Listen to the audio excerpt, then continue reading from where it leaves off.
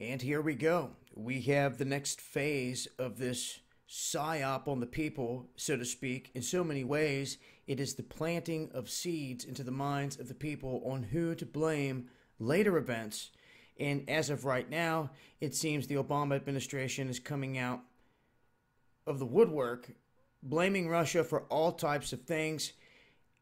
The most recent is now saying that they have targeted and hacked the U.S. electric grid, and that they specifically were inside of a system within Vermont utility.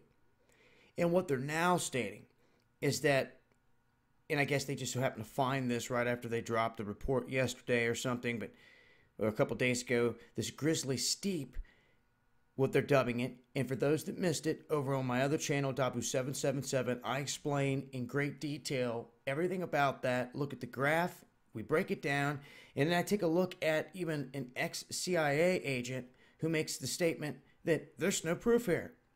So we go through the whole thing, and 9 out of 13 pages were just tips on how to secure your stuff. They give 2 instances on where they say Russians, or the Russian intelligence service, RIS, was probing different things, but nowhere in it, anywhere, did they deliver what we were all asking for, the concrete evidence and proof showing for sure that they did it. They just did not release it. So now we have the electric grid of all things coming on the heels of Obama signing these executive orders pertaining to just this.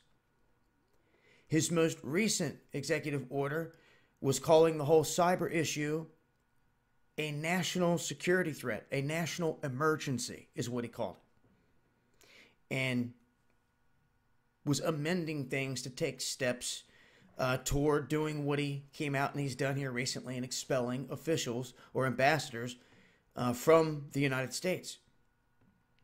So it really is a setting the stage of what looks to be something else. And with Obama's time very short now, it does raise the question as to what are they up to.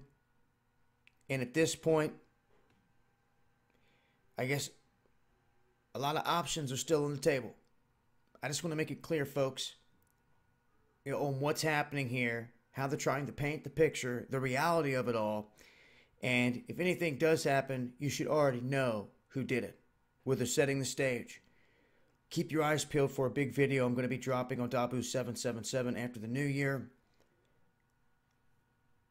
The Truth Like It's Never Been Told by Dabu7. And I literally put all cards on the table in this one. But I will leave a link and continue to update with more information. There may be a live stream tonight around the ball dropping thing. Just keep your eyes peeled on the channels. I want to wish everyone out there a Happy New Year. Also, make sure you're following me on Twitter for the latest updates. And for any of you out there looking to stock up on medicine before a crisis situation, check out the Essential Drugstore. I'll leave links for all this stuff below. It's been Dabu7.